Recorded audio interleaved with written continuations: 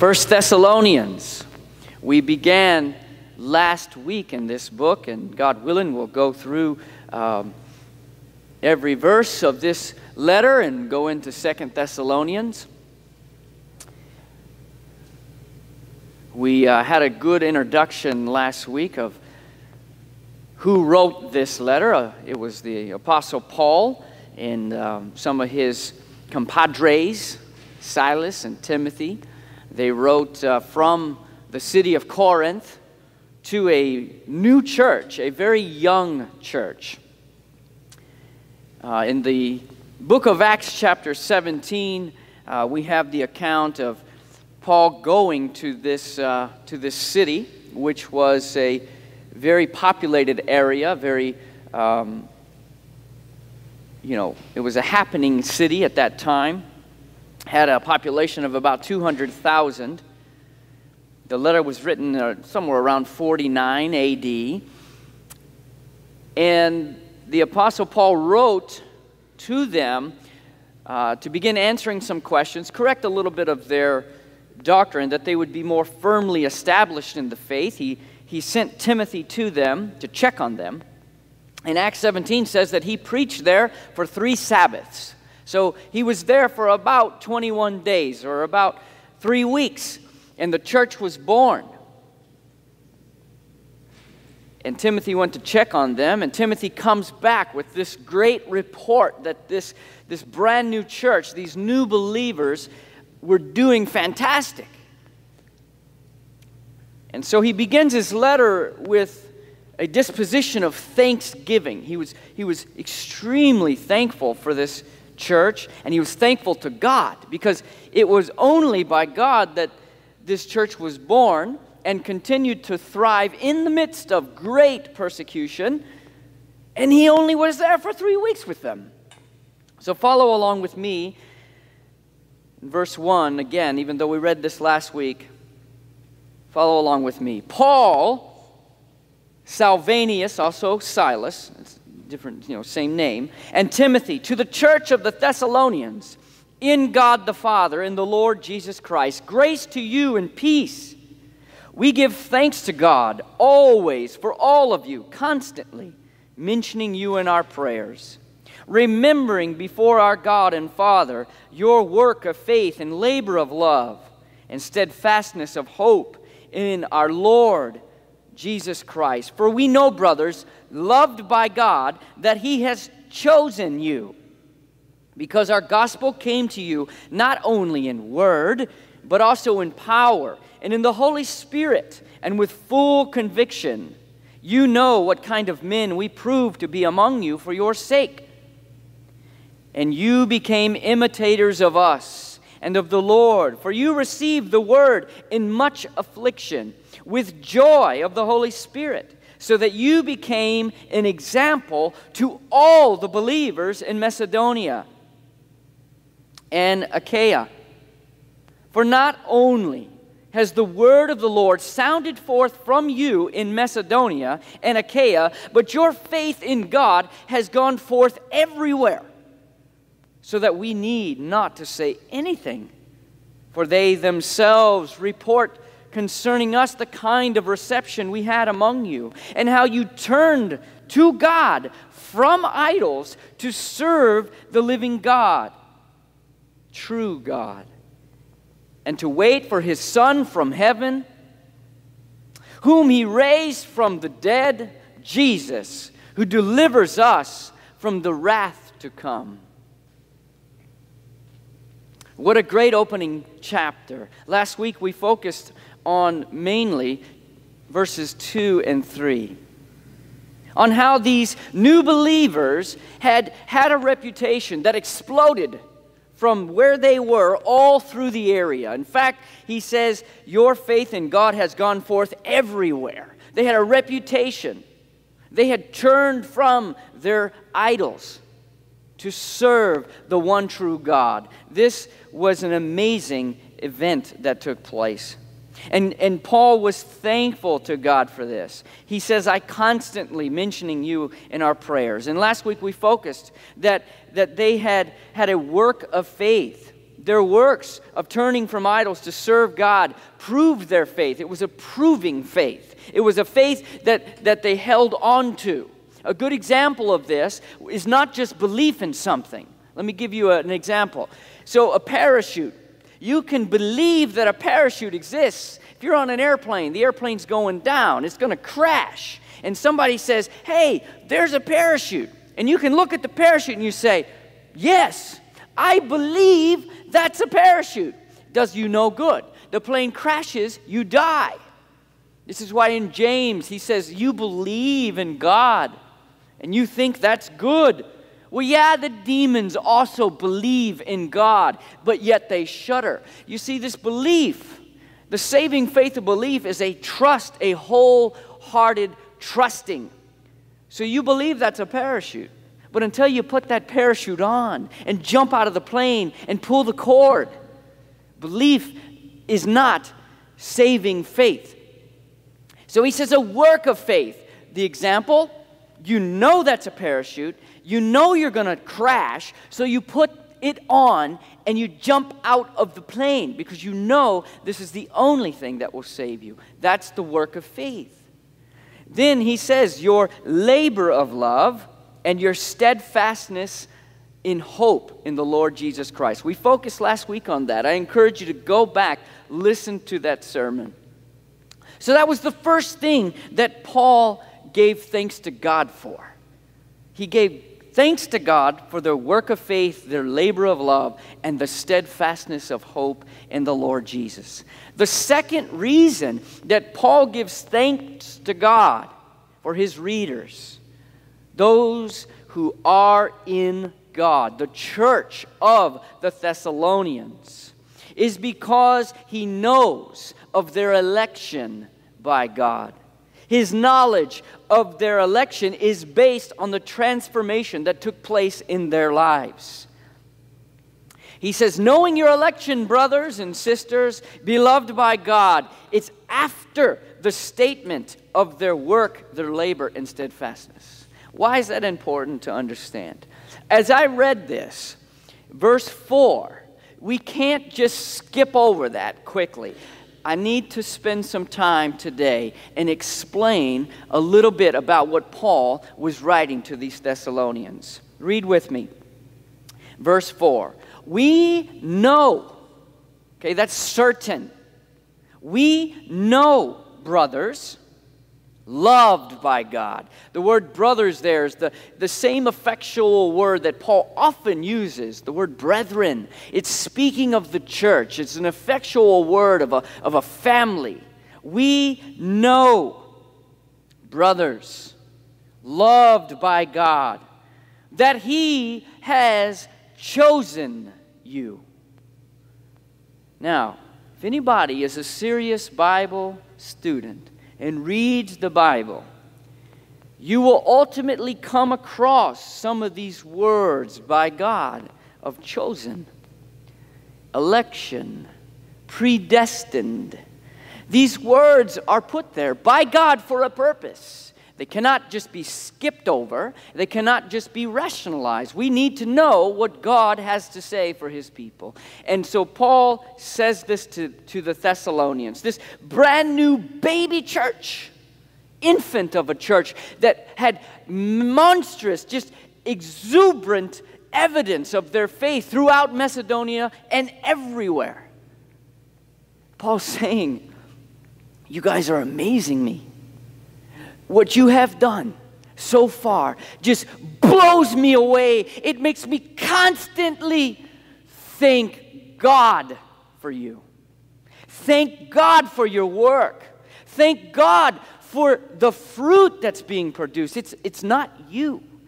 I know it's Him. See, Paul can relate with this. Paul called himself the chief of sinners. Paul says, I was a persecutor of the church, but God chose me to be an instrument unto the Gentiles. They were loved by God. These Thessalonians.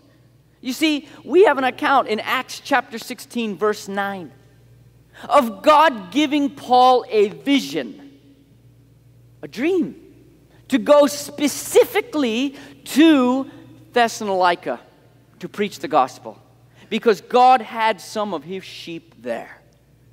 You see, God chose the Thessalonians. It's clear. He didn't use a different word. He used the word chosen. We know, brothers, loved by God, that he has chosen you. He sent Paul a vision specifically to go. He didn't send a vision somewhere else. He sent it specifically to the Thessalonians. Now, God loved them before time even began. Before he said, "Let there be light," God loved them. Ephesians chapter 1, verse 4. 2 Timothy chapter 1, verse 9. Write those down. Go back. Study those verses. 2 Timothy chapter 1, verse 9 says, chosen before the foundation of the world. Now, a lot of times people, they don't really understand. Why? Because they constantly will have the perspective of man looking back towards God. And it's very difficult to rationalize or use logic in some of these situations. I'm going to do my best today to introduce some of this. This will not be an exhaustive study on the doctrine of election, but it will be an introduction. And so what I'm going to give you is some tools that I want you to go. I want you to open up your Bibles. I want you to consider the things that I have taught you today. And I want you to get with God. And he will show you the truth. The Holy Spirit will guide you into truth. How do I know that? The Bible says that. That is part of the beauty of the God, Holy Spirit. He teaches you truth. Now, God handpicked them. He handpicked them. How do I know that? Because the word chosen. The word chosen in Greek is eklonge. Ek means out of. The longe is a deliberate selection. It is the act of picking out. If you take a bowl of purple Skittles, you have 5,000 of them in there. Okay? They're all in the bowl. If I go and I choose for myself 50 out of that 5,000, I would have done that word, eklonge. I would have chosen some out of the bowl of Skittles for myself. That's the word. I didn't choose all 5,000 of them, because that would not be eklonge. That would not be a specific selection, a deliberate choice on my part, which is free from any outside influence. Nothing. The bowl, the Skittles, nothing influenced my sovereign choice of the 50 Skittles that I chose. That's the word eklonge. It is a deliberate picking, a deliberate action of selection. This word is used throughout the New Testament. And we're going to get into some of the examples of that.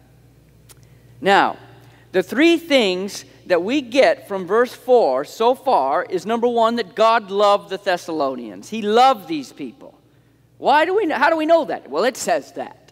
Brothers loved by God. Agape. Agape. This isn't a brotherly love. This isn't I love hot dogs. This is I love you with an effectual love that's uninfluenced, meaning nothing in all creation can separate you from the love that God has for you in Christ Jesus. Nothing in all creation, no sin, nor death, nor height, nor, He loved these people. We know that. We also know that God handpicked them because of the word eklonge. He handpicked them. He also sent a vision to Paul specifically that he would go and preach to them. And we also know that the power of the gospel is demonstrated. Okay? Because Paul says, we did not just come to you in word. We didn't come and preach the gospel and it just landed flat on the ground. It had evidence, it had power, it had something happened. It was a match, a catalyst that started something. Paul came with the gospel. What is that? You Thessalonians who are pagan, who don't know nothing about nothing. There was a man who was born of a virgin. He came and lived a sinless life. He's from Israel. He does not believe in anything but the mono God, the one and only true God of Israel. He is the Savior of the world. He is the Messiah. He was prophesied in the Old Testament, and every one of those prophecies came true. He was born in Bethlehem, and he was arrested as a criminal with no evidence, put on a cross. God had him condemned so that sin, your sin, would be condemned in him. Your life would be imputed on that cross. His life of perfection would be imputed to you. You believe that, you have eternal life. That is a scandal. Nobody would believe that unless it was the power of God. And that's what happened. 3 weeks, boom. It says in Acts chapter 17, some believed Paul. And they became little sheep loved by God. You see, John 10, Jesus says, my sheep know my voice. They hear me. They hear me. I know them by name. They hear the truth of the gospel. Their ears hear it. Blessed is he who have ears to hear. Where does that come from? Isaiah chapter 6. Where God tells Isaiah, the multitudes won't hear. They don't have ears to hear. They don't want to hear. God sent them, Paul. The gospel was proclaimed, and he says it came with power, demonstrating power. Where do we get that from? Well, verse 5, because our gospel came to you not only in word, but also in power and in the Holy Spirit with full conviction.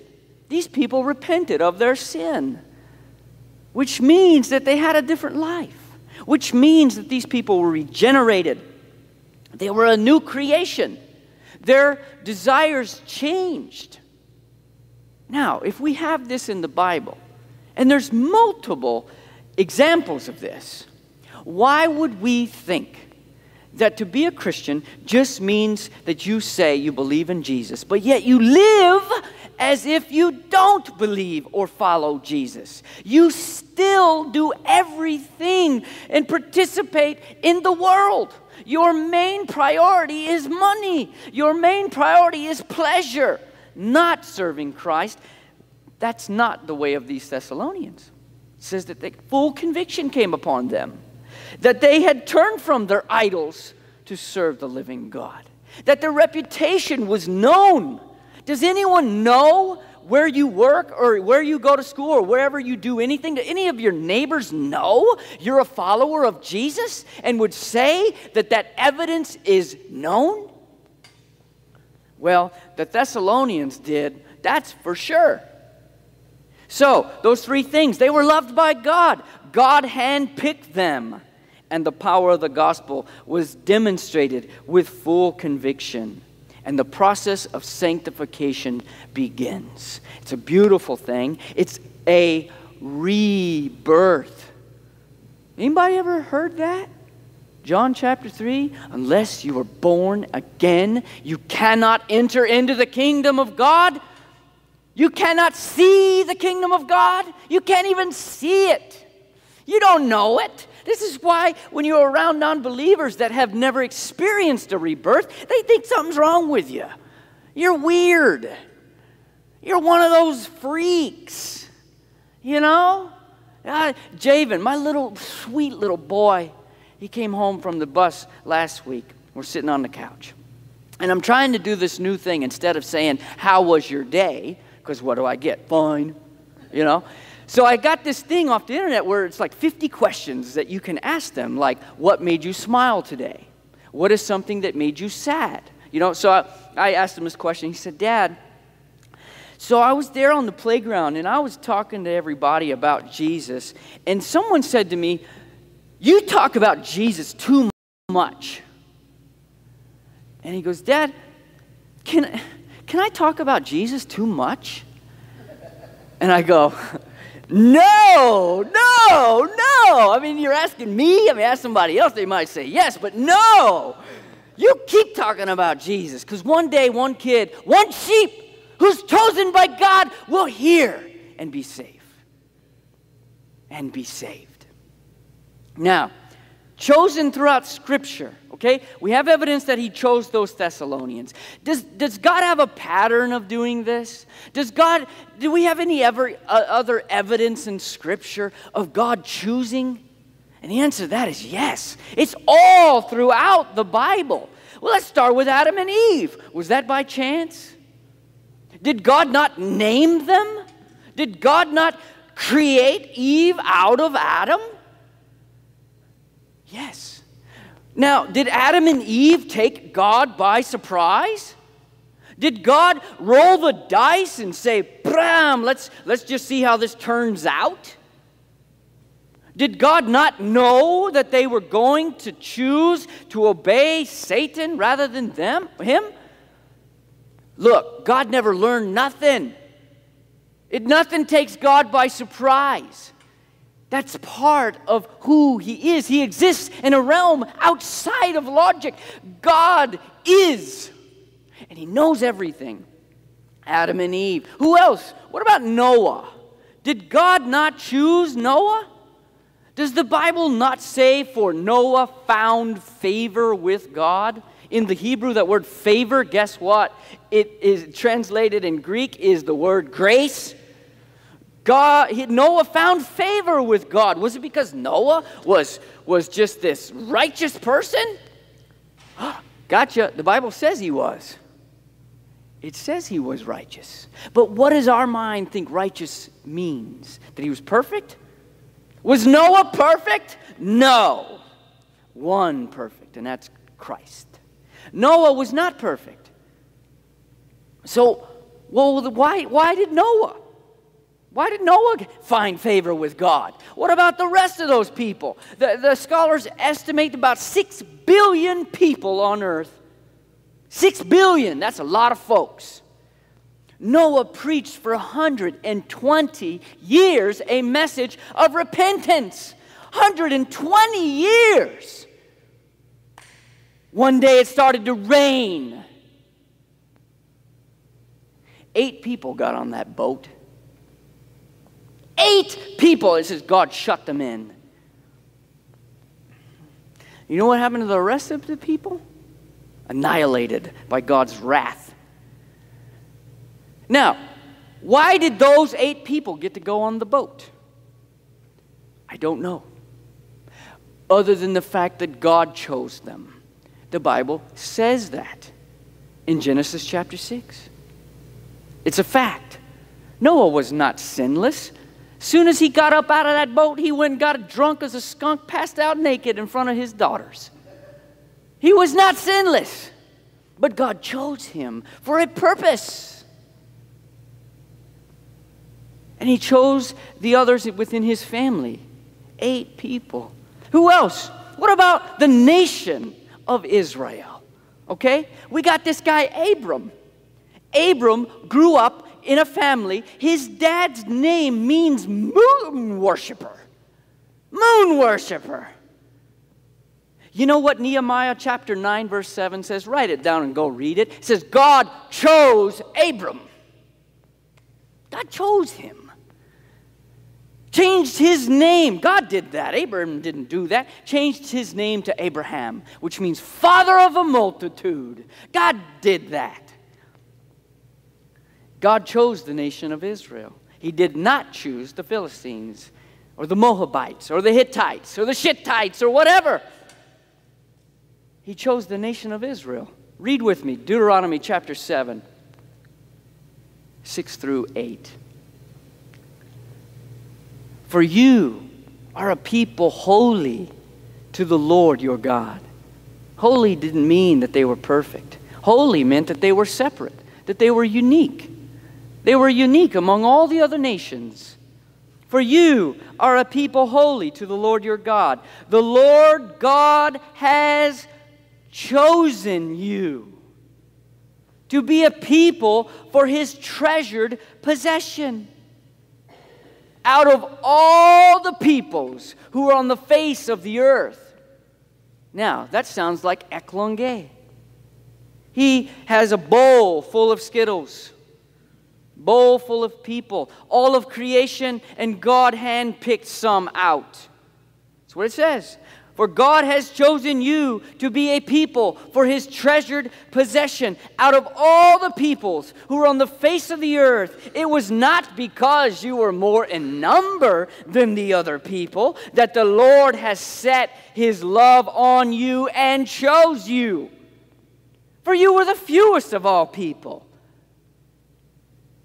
But it is because the Lord loves you and is keeping the oath that He swore to your fathers, Abraham, Isaac, and Jacob, that the Lord has brought you out with a mighty hand and redeemed you from the house of slavery, from the hand of Pharaoh, the king of Egypt. This speaks again to God's sovereign choice, that He set His love on the nation of Israel. Started with Abram, a moon worshiper. He set His love, and He says it wasn't because you were some great nation. It wasn't because you outnumbered everybody or you're something special. He just decided because He's God, and He can do that. Romans chapter 9, who are you, O man, to talk back to God and say to the potter, you can't do this. Oh, yes, He can. He is the great almighty God who can do as He wishes. And everything He does, everything He chooses is right and perfect. Now, read with me Romans chapter 9, verse 11 through 13. I'll wait till you get there. Flip to the New Testament.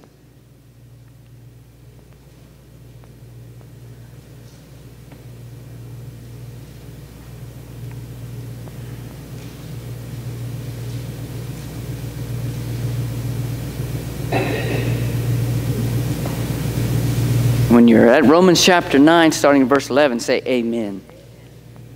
We got a couple amens over here. Got some over here. Okay. Now, read with me. Though they were not yet born, and had done nothing either good or bad, in order that God's purpose of election might continue. Eklonge. Not because of works, but because of Him who calls. She was told, the older will serve the younger. As it is written, Jacob I love, but Esau I hated. You see, God chose Jacob. He did not choose Esau. Now, we know based upon this verse, God did not choose Jacob because Jacob was better than Esau. Jacob was a sinner. Jacob was a liar, a deceiver. He deceived his own dad. But it says that God's purpose of election might continue. He chose Jacob. For He told Abraham, you will have a son. I'm an old man. My wife, Sarai, is old. We can't have any kids. We're past that baby-making era. And God says, oh no, you will have a son. From your own loins you will bear a son, and you will be a father of a great multitude. Look at the stars, Abram. Look at the sands of the seashore, for I will make your offspring as they are. It says that Abram believed God.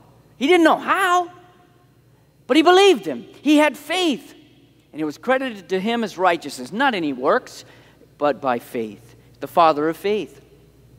Abraham believed God in faith, not of works, but he believed God that it was going to rain, it was going to flood the whole earth, and he built that boat just like he was told. Well, Abram decided, God's taking a long time. Maybe He's got it messed up. Maybe I just need to help Him. And Sarah said, well, I've got this young woman in her prime. She's at the baby-making age. And Abram was like, oh, I don't know if I can do that. No, he was like, sign me up. Ishmael was born. Ishmael was not the promise, was not the bloodline for the Messiah, was not the bloodline of the true Israel, because Romans 9 says, for not all Israel is Israel. It is those in whom the hand of God of favor and grace has been placed upon.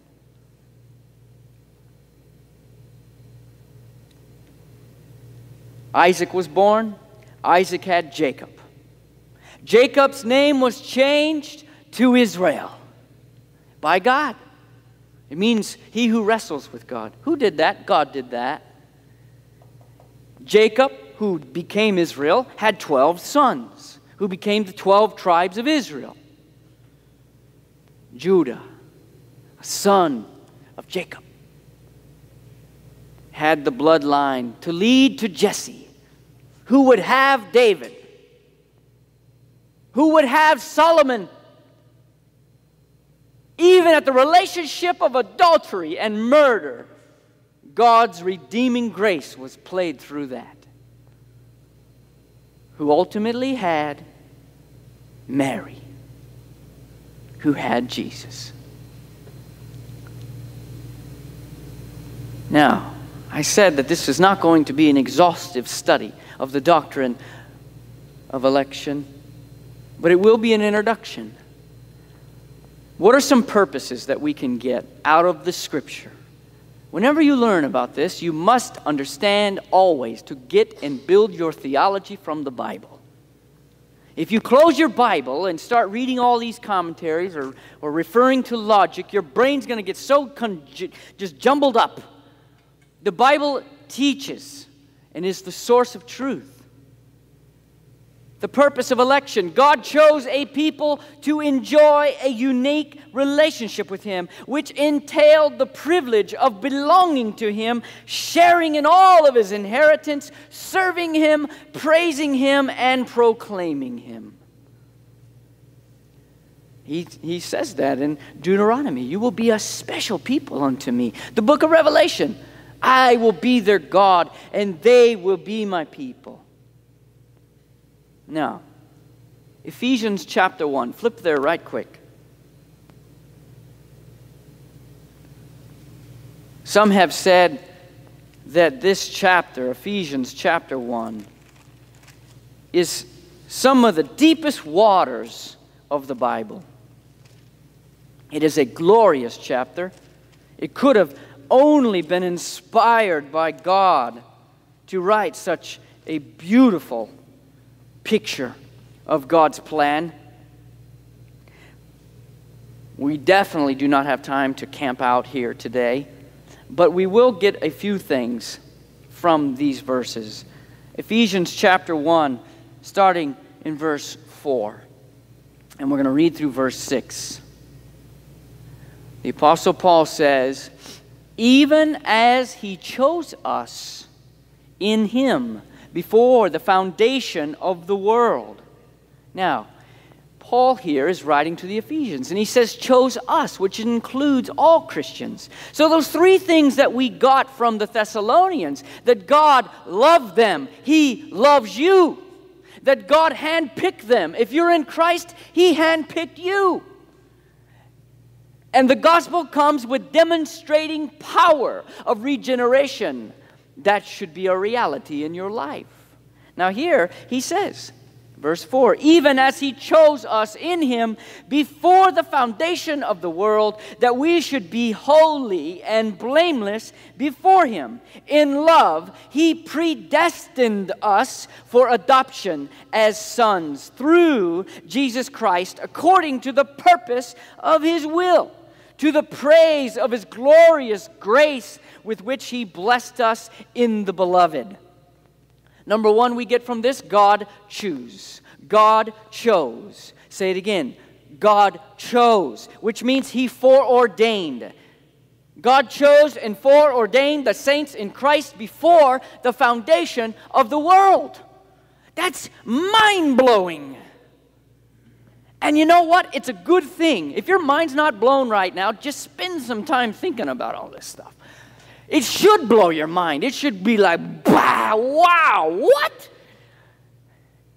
And when you start to climb that ladder of trying to figure out, what do you mean, oh God, that you chose me before the foundation of the world? You don't get before 1 or 2 steps before you're flat on your face, humble before God, and you're like crying out, oh my God, in fear. Why'd you choose me and not someone else? For I am a sinner in need of grace. That's when you continue to learn that grace has been given through Christ. That's where worship comes in. As Charles Spurgeon said, thank God He chose me before the foundation of the world, because if He would have waited until I was born, He never would have chose me. So number 1, God foreordained the saints in Christ before the foundation of the world. Number 2, according to the good pleasure of His will. What does that mean?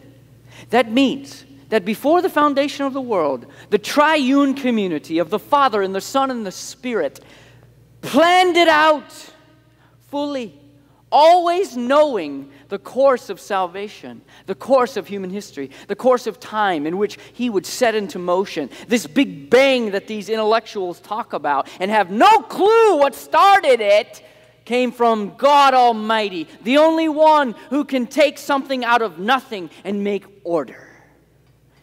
It was, number 2, according to the good pleasure of His will. Number 3, unto the adoption as sons and daughters. Adoption. Why not born into His family? Why do we have to be adopted? Because we're all sinners. We're all orphans. We're all orphans out there as sinners. As you read Ezekiel chapter 16, you write that one down. Ezekiel chapter 16. Go read it. Spend some time around there, where God gives this picture of the nation of Israel, a worthless nation. Gives the image of a baby that's been thrown out all bloody by a prostitute to die. Helpless. It says, wallowing around in your own blood. Picture that in your mind. I know it's kind of a morbid picture, but picture an innocent little helpless baby, an infant that was just born. There's no way that baby would survive on its own. No way possible. And God says that. But it says God passed by and found favor on this baby. Now see, at this time it was very common for prostitutes to throw their babies out. Why? Because having babies around was a damper on their business. So not all the babies out there, but this one found favor with God. And then he goes on to say on their relationship that God would raise them up as His own wife, and He would put jewels on them and bless them and take them home. And then they would run around with other men. And that's what they did, all of their idols.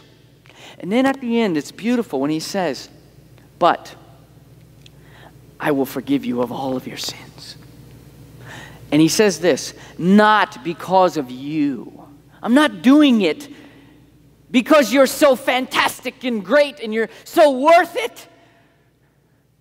I'm doing it for my name's sake, for my glory. Now, what does that mean? That means that God is honored and praised and will be for all of eternity for His righteousness. Those who will be cast into the lake of fire, as it says in Revelation chapter 21, verse 8, all liars will have their place in the lake of fire. God will be glorified for that. The angels in heaven will praise hallelujahs to God for His righteousness and His wrath. How do I know that? Romans chapter 9 tells me so. That He will be praised even more for those who have been given His grace to see the results of His wrath upon those who were prepared for destruction in advance. He will be praised for both. So He says in Ezekiel 16, not for your name's sake, but for my name's sake, your sins will be blotted out. All of them will be forgiven. You'll be washed whiter than snow. That's beautiful. Now, number 5 we get from Ephesians 1-4. Not only are we to be adopted, which means that we have to be brought into his family through Jesus Christ, as it says in John chapter 1, to all who believed and received his name, they were given the right to become children of God. So, he also says that this is to the praise of his glorious grace. And I just touched on that. God's forgiveness and love upon people will bring him glory, and does bring him glory. And number 6, he freely bestowed on us. He freely gave it to us. In Revelation 17, verse 14, the triumphant church in heaven is described as, write that down, Revelation 17, 14. Go back and read it. The triumphant church in heaven is described as the called and chosen. That's amazing, man. It's incredible. God's sovereign choice governs the experience and testing of the saints at every point from beginning to end. I don't know how to handle that. That's okay. Stay in his word. The Holy Spirit will guide you. Nevertheless, it's true. This, what I'm teaching you today, is hardly ever taught anymore in any church. Why? Because it's controversial. It's hard. It's hard to understand. It's not easy. I mean, there's some implications to that. Does that mean that he chose some and didn't choose others? That's exactly what it means. Well then, how is God right in doing so? Well, let me tell you something. This is very basic. God doesn't owe you or anybody nothing. He doesn't owe salvation to nobody. So therefore, if some are born and sin against him and die and suffer in hell for all of eternity, he is righteous and good and worthy of praise. What? Yeah, you've sinned against God.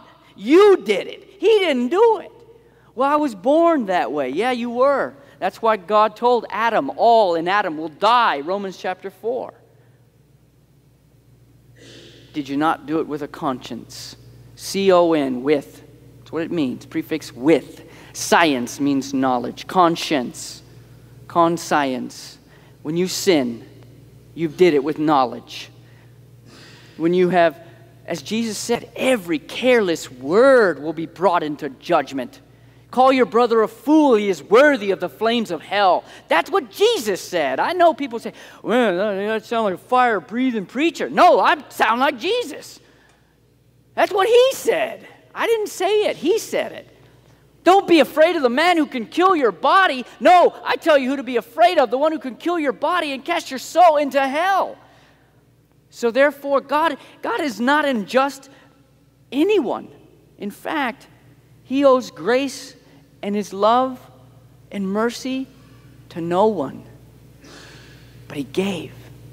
And here's a beauty thought that I want you to hold on to. Jesus said this, whoever wills may come. Whoever is heavy laden and burdened can come unto me, and I will give them rest. Now, Jesus said that. He also said this, unless the Father enables you, you cannot come. Two sides of the same coin. What does he call all men to do? Mark chapter 16. Repent, every one of you, and believe in the gospel. See, we're not told to figure out whether or not you're chosen or not. And I'm tired of sitting people, well, maybe I'm not chosen. Hey, buddy or sister, the only thing that's holding you back is you. Well, what if the Father hasn't enabled me? Look, you're told to repent and believe the gospel. Run to Jesus. What's holding you back? You're holding you back. Your sin. That's what Jesus is saying. All may come unto me, but you won't come to me. That's what he told Isaiah. You're going to go out there and you're going to preach, and not one person's going to believe you. Why? Because they don't have ears to hear or eyes to see. They'll always be hearing but not perceiving. Why? Because man is desperately wicked and deceitful.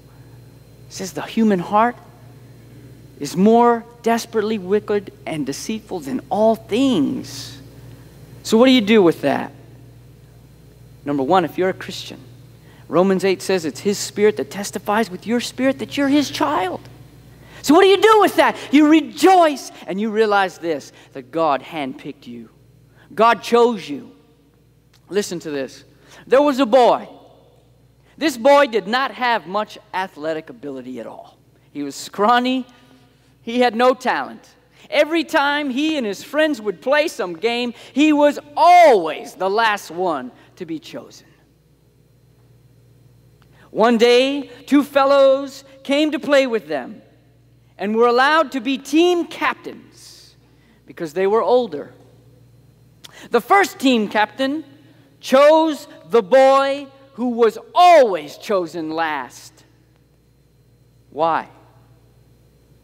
Because they were brothers. And he loved his brother. So it is with God.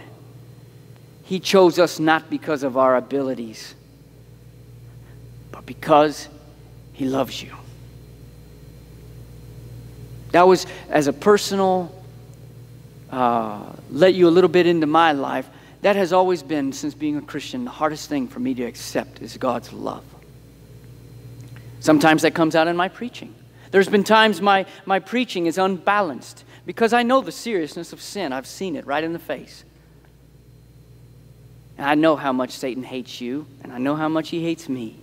So it is a serious thing to fall into the hands of the living God, Hebrews says. It should be preached, it should be taught. But the love of God is so amazing, so beyond my comprehension that He would choose me. See, I know how wicked I am. There ain't no doubt in my mind. No, I don't have to sit here and wrestle with my own righteousness. No, I am a sinner deserving of His wrath. He is so perfect and lovely and beautiful and amazing. And sometimes the things that I do drag His name through the mud, and I'm brokenhearted over that. But to know that He dances over me when I'm unaware is incredible. Now, Jesus told His disciples, you didn't choose me. And you got to understand that. You see, John chapter 15, verse 16 through 17, Jesus says, you did not choose me, but I chose you and appointed you that you should go and bear fruit, and that your fruit should abide, so that whatever you ask in the Father's name, He may give it to you. These things I command you, so that you will love one another. Jesus says, you did not choose me.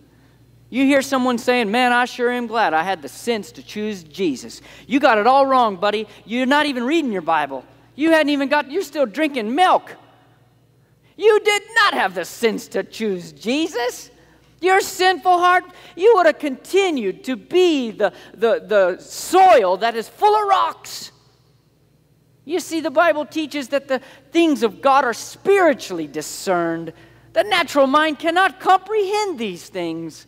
So if you've learned anything of God, it's because God's grace has come upon you. Now, Matthew 22, verse 14, very, very important verse to know in your heart and understand and hold on to. Matthew 22, verse 14. Look what it says. For many are called. The gospel is a free call to all men, every man or woman. The gospel call is free. But what did Jesus say? For many are called, but few are chosen. For many are called, but few are chosen. I don't know about you, but that's a serious verse. The grace of God, the called of God, the chosen of God, the elect of God. You see, what that's for is to guarantee that there's no boasting in heaven at all. That is in Revelation when it says that He gives us these crowns, the crown of life, the crown of righteousness, the crown of the gospel. There's lots of rewards that will be given unto heaven. What does it say? We will cast them at His feet. For we realize that everything good that we've ever done is in Him. Paul constantly said the same thing. Paul was just a giant of the faith, and he constantly said, it's not me, it's him. 1 Corinthians 1, 26 through 31, for considering your calling, again, your calling, you were called by God. Not many of you were wise according to worldly standards, not many powerful or noble birth, but God chose what is foolish in the world to shame the wise. God chose what is low and despised in the world. Let the one who boasts, boast in the Lord. Now we're going to end with this. We're going to end with this one. 1 Peter 2:9. But you are a chosen race, a royal priesthood. Do you live your life in such a way as that? Do you see yourself as a royal priest? Do you see this church as a royal priesthood unto God to serve Him as a chosen race? These aren't just words. These are the words of Almighty God. A holy nation, a people for His own possession. You are. Not high and mighty, not born of noble birth. Chosen of God before the foundation of the world, that you what? May proclaim the excellencies of Him who called you out of darkness into His marvelous light. The Bible says you were dead in your transgressions. You were dead in sin. But He, right? But He who loved us made us alive. He did it. Lazarus, dead in that tomb, could have never come out unless life was imputed to him for him to hear the call of Jesus, come forth. So if you have ears to hear today, I ask you, I plead with you, number one, accept the love that God has given you based upon His declaration of that love. Number two, live your life as a chosen race.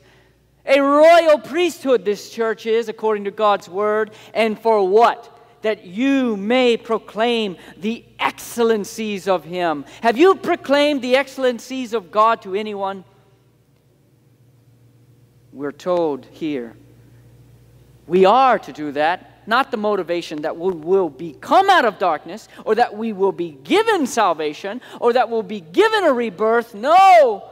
We do it because He's already called you out of darkness and into the marvelous light. And when you've seen that, the glories of the grace of the gospel had nothing to do with you. It was all Him from the foundation of the world. Your acceptance of Jesus came from the grace of God. Your only response is humility, love, and proclamation of that. God never tells us to try to figure out who the elect are, ever. He says this, and go home with this. You preach the gospel to every creature. You let Him figure out who's elect. That's His list anyway. It's Him who knows sovereignly who is His and who is not. He tells you to be the instruments of His witness. And that witness goes on to those who will be saved, those who won't be saved. It don't matter. It's all Him. You are to proclaim the consistent truth. Repent, all men, and believe the gospel. Let's pray.